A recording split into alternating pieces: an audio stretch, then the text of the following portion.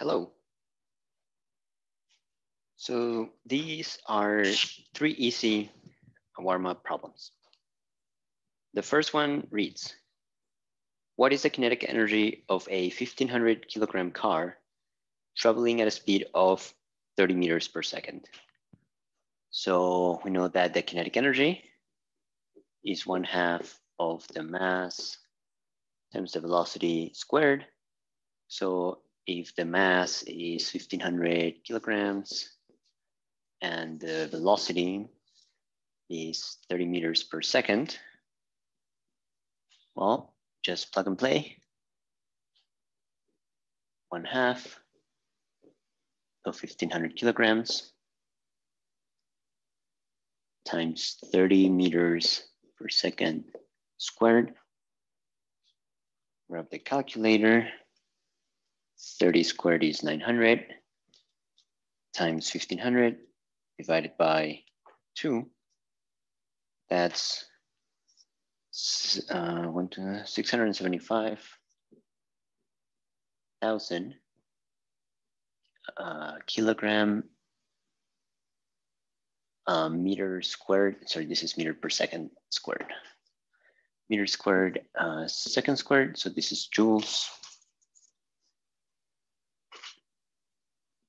So 675,000 joules, which you can also write as 6.75 times 10 to the 5 joules. All right. In the second one, it says, from what height will the car have to be dropped to have the same amount of kinetic energy just before impact? So this is a kinetic energy. We have a numerical value for it here. The gravitational potential energy is mgh. So we want these two to be equal.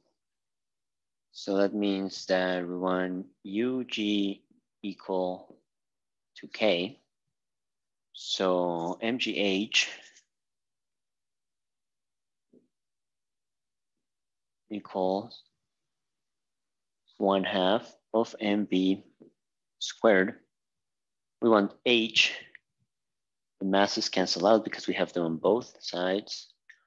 So h is velocity squared divided by 2 times the acceleration due to gravity. And we know the velocity squared. Well, we know the acceleration due to gravity. This is on Earth. And so we can just plug in the numbers in there. H is going to be the 30 meters per second squared divided by 19.6 meters per second squared. This is meters squared, second squared, meter, second squared. So we end up with meters. That one was the 900. We divide by 19.6. And so the height is 45.9 meters. So about 46 meters. So a car, a 1500, well, I guess it doesn't matter, the mass doesn't matter, but a car traveling at 30 meters per second has the same kinetic energy as the potential energy produced by a height of 46 meters. And for the third part, it says that a horizontal spring with spring constant 750 newtons per meter. So we can get rid of this one. It's a horizontal spring, which is being pushed by an athlete, although it doesn't have to be an athlete, a normal person will do.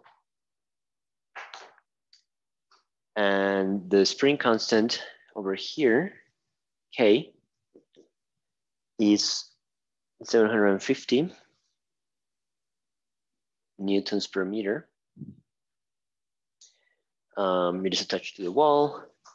It is being pressed upon, and it is compressed by a hole 5 centimeters. Or, if you don't want to have any trouble with the units, 5 times 10 to the negative 2 meters. Just write it in meters right away. How hard is the athlete pushing? Well, this is a spring, so it's going to follow Hooke's law, which says that the force is going to be minus kx. That's it, right? So if the force is in this direction, then the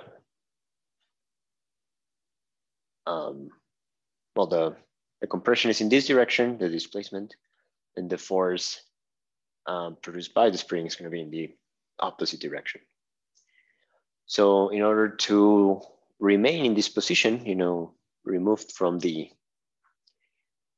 position of equilibrium, then the spring has to produce a force that is exactly equal to the force that is being exerted on the spring, right, in order to remain over here. So the spring constant is given, the displacement, I should write this one as displacement. The displacement is given. And so the force is just and we don't care about the direction. So just the magnitude is going to be the 750 newtons per meter times 5 times 10 to the negative 2 meters. We can cancel the meters out and we get 750 times 5 times 10 to the negative 2, 37.5 newtons. So that's it, easy peasy. Thank you.